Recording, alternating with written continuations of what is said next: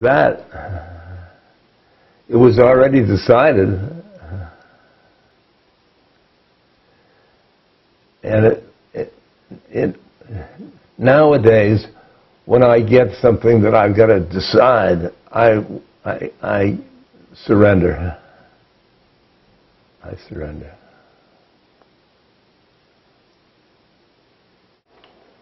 Well, thank you for that beautiful story. That was gorgeous, and it leaves me reflecting on my own depths of surrender as I engage life's myriad apparent decisions, and I think that it always can be valuable to deepen into that sense of how profoundly we co-create, how profoundly our world is flowing through us, and how often our choices might just be apparent. And yet if I don't feel a sense of responsibility to participate and to do my best, to act as if my decision had impact and bring care to the consequences of my decision, I feel less aligned somehow with God and with love. That if I can bring love to my choosing and bring a care for something greater than myself to my choices and choice making, that does feel aligned. Somehow I feel, that there's a kind of profound both and to this surrender and responsibility. Yeah, I think that is surrender and responsibility. The story reminds me that we're all being taken care of, and it involves our actions. If I hadn't decided on the bus, I would have gotten the ice cream, but I wouldn't have gotten the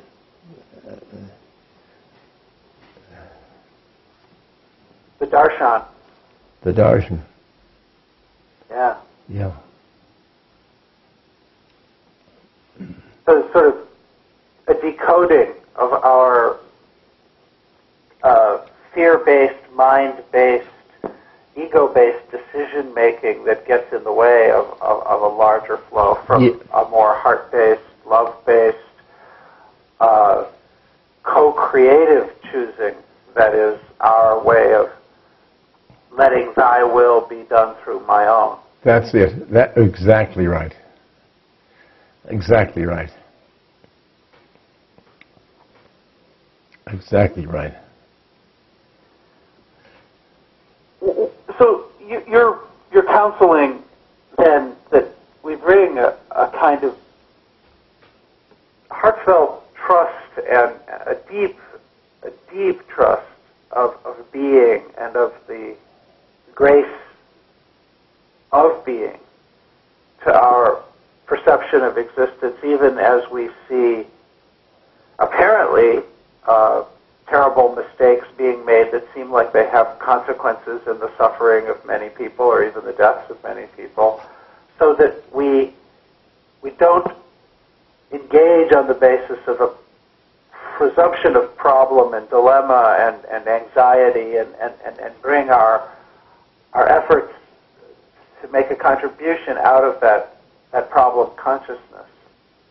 Yeah, and you said even death. Now that's a big thing for us, but it isn't a big thing for Maharaji, and it isn't a big thing for my soul, because I've done it as a soul, done many and many and many deaths before, because I have faith in reincarnation, and therefore people whose death have been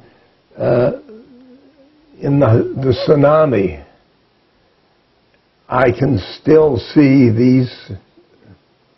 these people finishing with one incarnation and working towards another one. And this was their method of death in this incarnation. And because there were many of them, we'll ring the bell. So many souls will go on to the next incarnation. I'm just trying to frame the issue of death.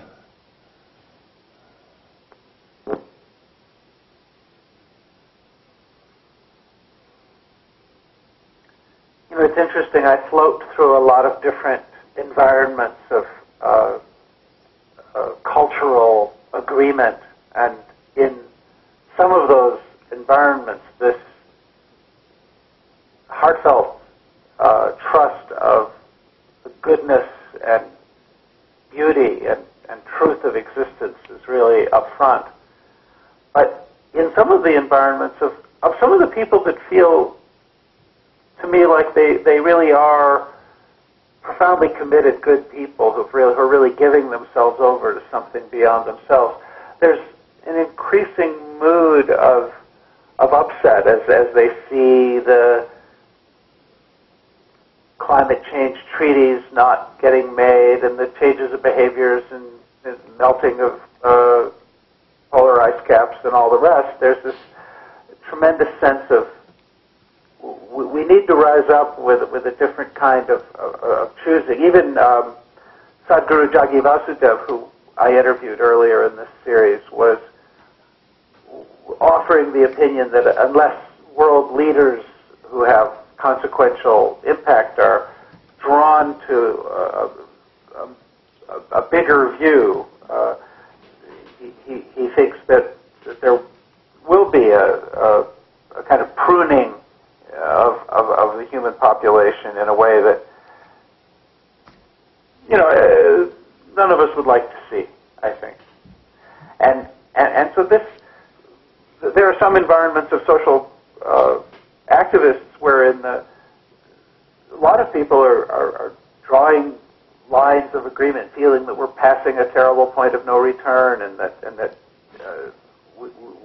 a different kind of urgency is necessary. And I find that in my own heart I'm feeling a sense of joy as I commit myself to being of service to what is greater than myself, and to maybe coming together with other people of good heart and care in a different level of intimacy and a different level of commitment to what's greater than ourselves. And this does feel spiritual. I don't feel that it necessarily has to be rooted in a unenlightened and grim and mind-based and fear-based orientation. That there is room, perhaps, for some kind of cultural renewal that has some new features that might be evolving in a way that does have some newness, even though the fundamental resource that it draws on is eternal and has been here forever.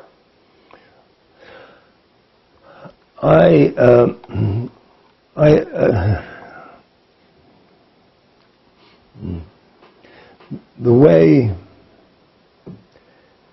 the increasing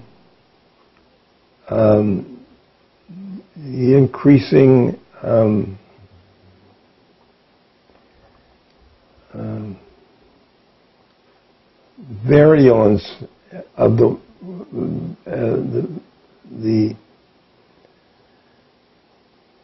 environment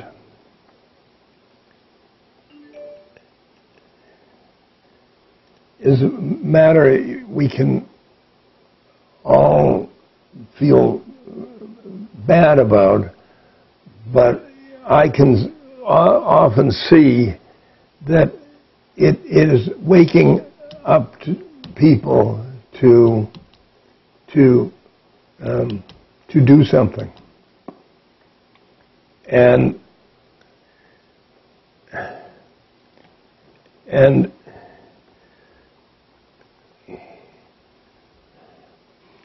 good people are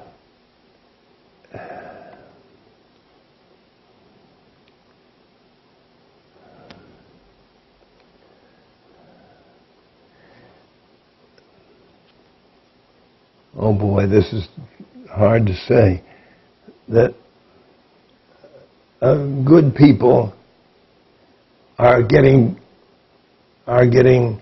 depressed because their goodness is not doing anything. Because every time I think of good and bad, the two are under the one. And the one is taking the dark and light and bringing about change. And we are very frightened of change. Death being the change that a death that is most frightening. And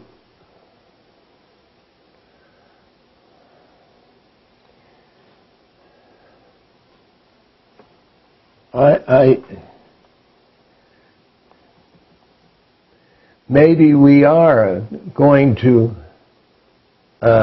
a new type of world.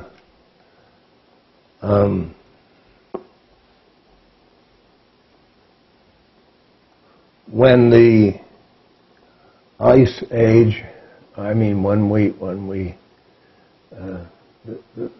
the warming comes down,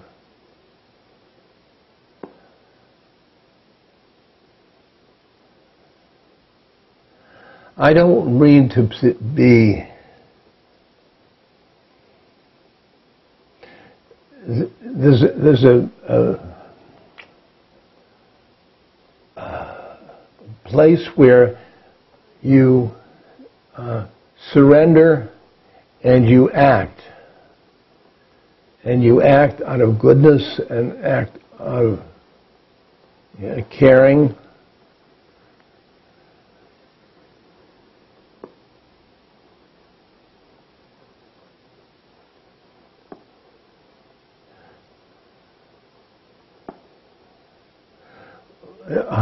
I'm a follower of Hanuman. Hanuman is a monkey. He's a symbol of service as a way of being with God. And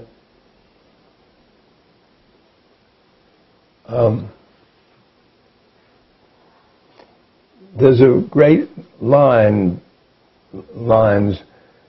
whose Ram is God, and Ram says to Hanuman,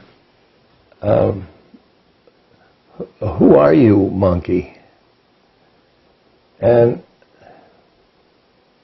when Hanuman answers, when I don't know who I am, I serve you. When I don't do who I am, I am you. Two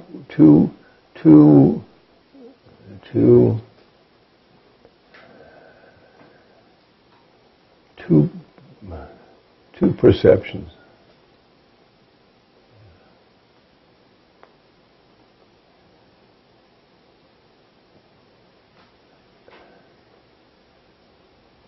And I think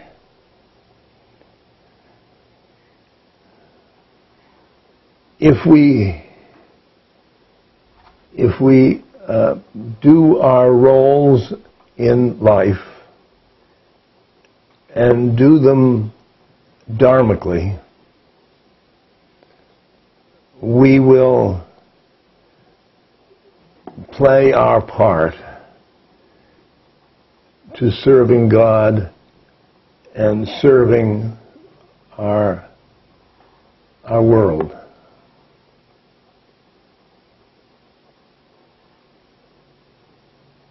So when we don't know who we are, we serve God, and maybe in the form of one another and the world and even the climate or the environment or other justice or compassion in whatever ways. That's the right. And when we do know who we are, we stand in that freedom and probably still serve. Maybe the activities are no different. Yes, maybe the same thing. Yeah. So this isn't really so much then a contradiction of the impulse to activism, but a profound reminder that to the degree that we get drawn into the mood of problem or dilemma, if we are in an urgency that is anxiety-based rather than fundamentally born of that darshan, of the beloved, of love. For us. Of love. Of love. Yeah. I can love my fellow human beings, and yet I will do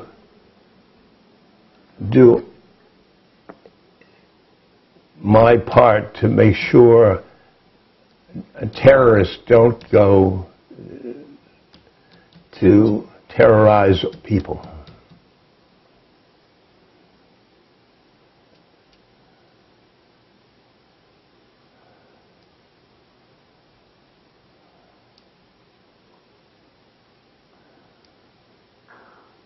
You know, one of the ideas that's been circulating through the conversations I've been having with people over this last couple of months as a part of this series has been the idea that as human societies have grown more complex, the kind of mind that it takes to see clearly has had also to get more nuanced and more able to see, just more complexity, more patterns. And that things that are confronting us now are often we're in over our heads, that we're confronting a reality that is so fast moving and so complex that often our gut sense of it is not quite nuanced enough to capture what we're really confronting, and that therefore there's a heart reason to try to see more clearly and even to use the mind to be more adequate to the complexity that we confront, so that we can be creative participants, so that we can be adequate to what we're confronting, so that we can comprehend what is really here and not oversimplify it into something it's not. And therefore this wonderfully essential distinction that you've made between love and mind, between heart and head, between dilemma and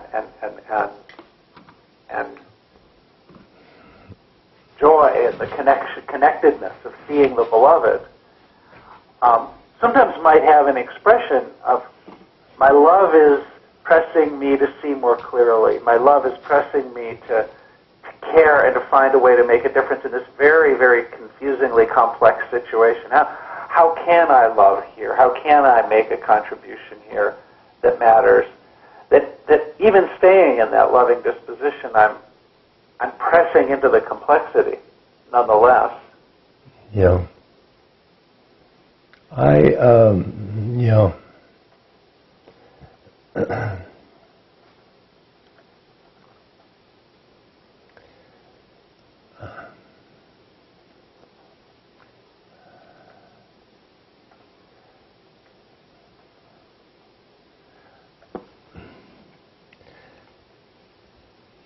Boy, that seems like a response that a mind would make, not a heart. A heart will say, I look out at the trees and I think, that is a complex thing.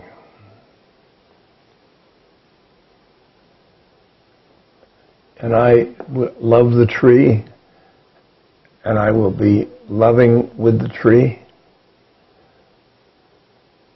but I don't understand all the treeness.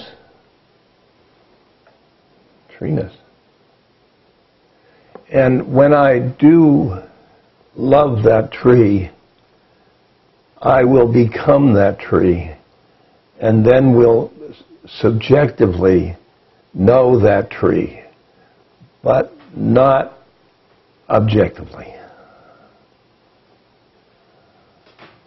I'm making... Yes. Yeah. A sympathetic identification that's felt.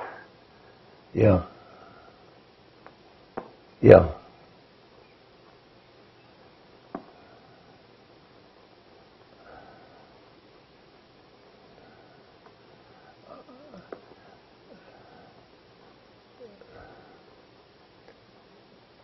You know, it seems to me that the mind is it's a city, it's a power we have. And I think we often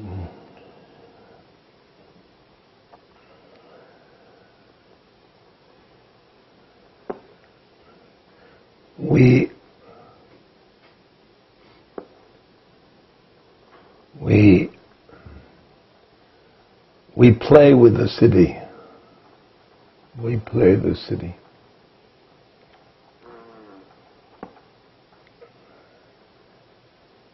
And become distracted from the beloved by the dance of our minds. That's exactly right. And I'm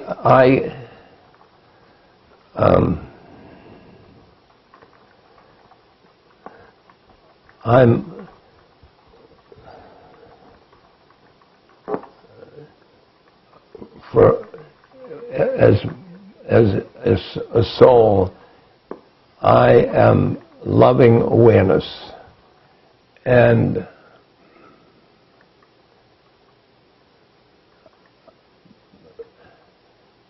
I'm aware the river of thoughts come out of my mind.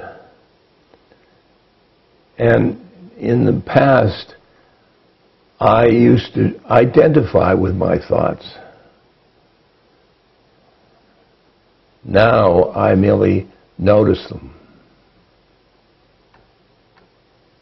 And notice them, that one's coming out of fear. That's... And I'll love them, each one, even their fearful ones. Ha. So that in a way,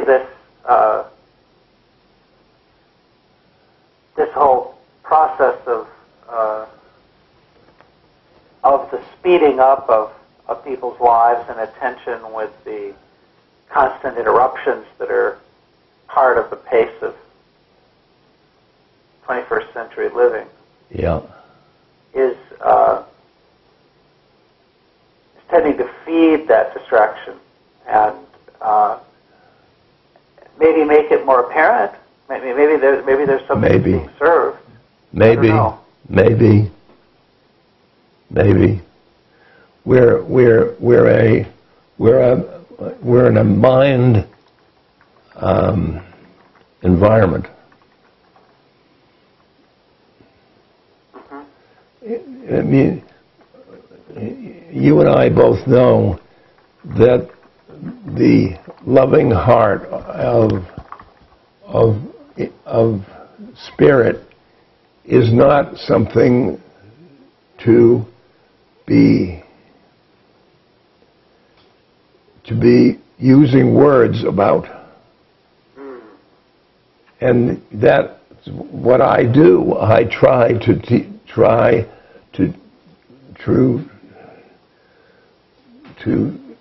explain those things, and I know how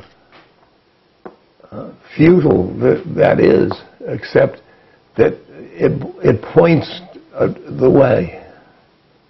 It points the way. And I'd rather live in the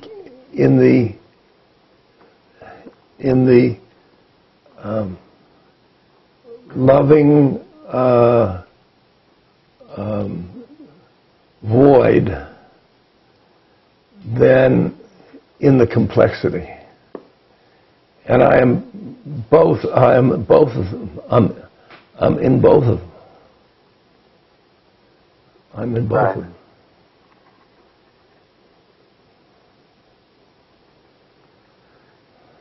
So it's a choice then in each moment to notice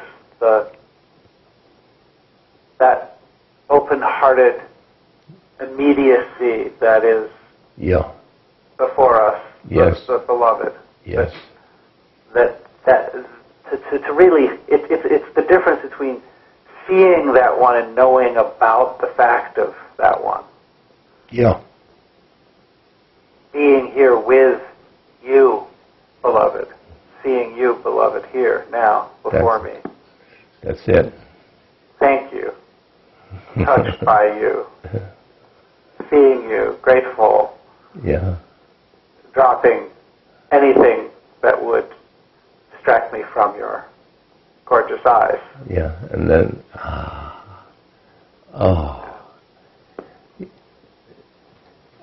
I like to live in the yum, yum, yum, yum world.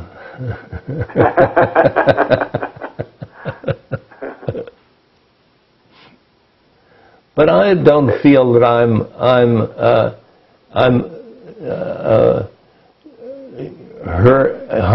hiding my head from the things of the world. I think that I can contribute love and peace. Well, like I think of these sadhus in the mountains in the Himalayas, and they never leave their cave, and they are contributing to the vibration, the vibration of the world, just as much as Obama is.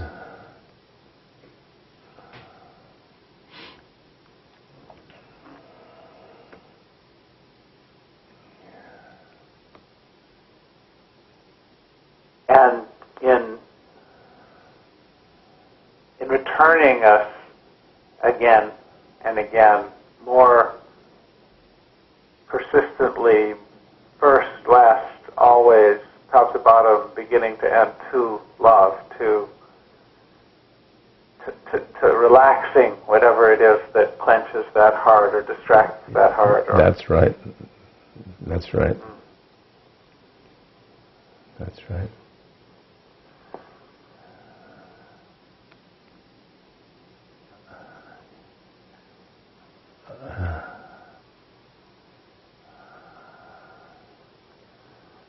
Well, it's gorgeous to be here in this space with you and in the one we am, seeing himself in these glittering, sparking moments between birth and death that keep re-arising in the laughter. Oh dear. Oh dear. Oh dear.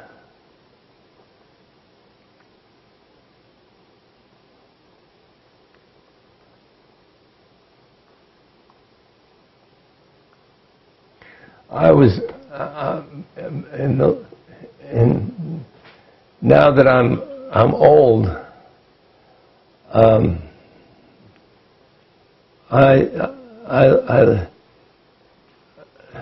The concept contentment is very much with me. Contentment. And I was just last week with a contemporary who's he's a year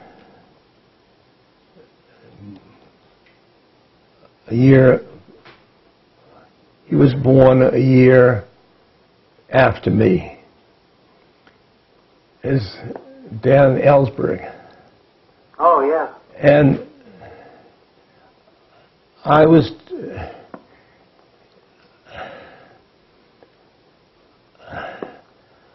afraid to speak about contentment because he views the world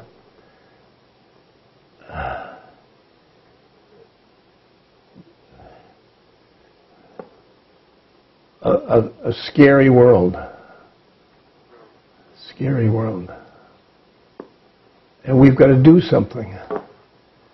And I don't think my contentment fills the bill.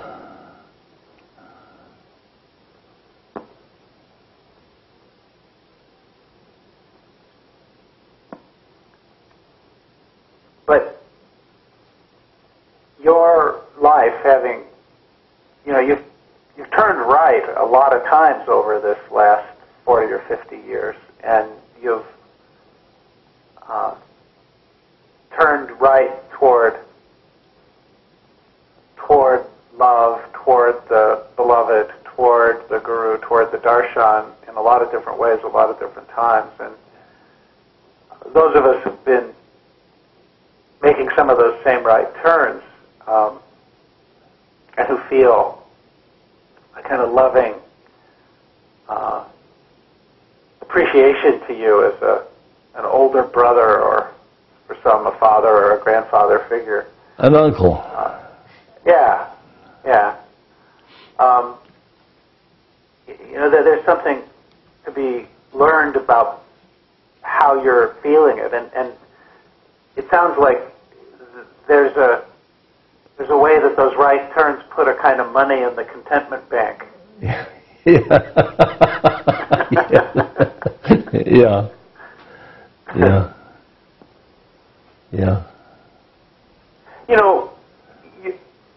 Part of what I am hoping that I'm serving through this series and other work that I do is a continued renewal and evolution of, and deepening and broadening of spiritual practice. And the process of spiritual practice itself evolving, is a Yes. big Yeah. And you really, in a very unique way, just completely different from anybody else on the series, you personally participated in that cultural transformation of the